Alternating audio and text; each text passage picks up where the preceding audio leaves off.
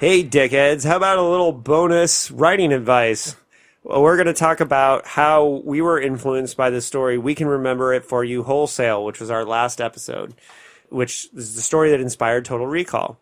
So one of the things about We Can Remember It For You Wholesale is it's a very short story that's basically one punchline. We talked about that in the episode. It all leads up in culmination to one idea. This is something that is really fun to do in flash fiction and is a trick that science fiction writers can use all the time. PKD did this often with short stories that he sold to markets where he was getting paid a penny a word. So some of these stories probably didn't pay out a lot.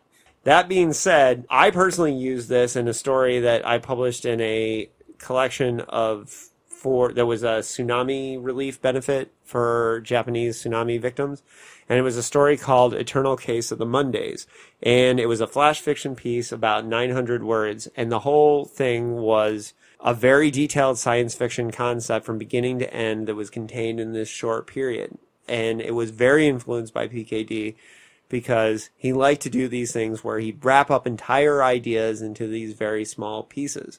And I think stories like We Can Remember For You Wholesale, they have vast, huge ideas that are contained into little bits.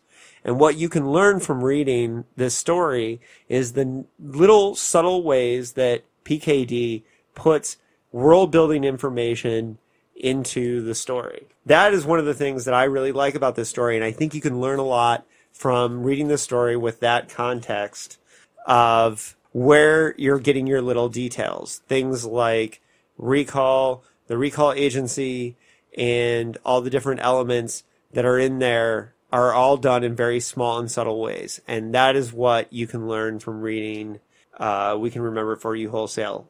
So anyways, writers out there, that's how you can apply it to your fiction. So see you next time.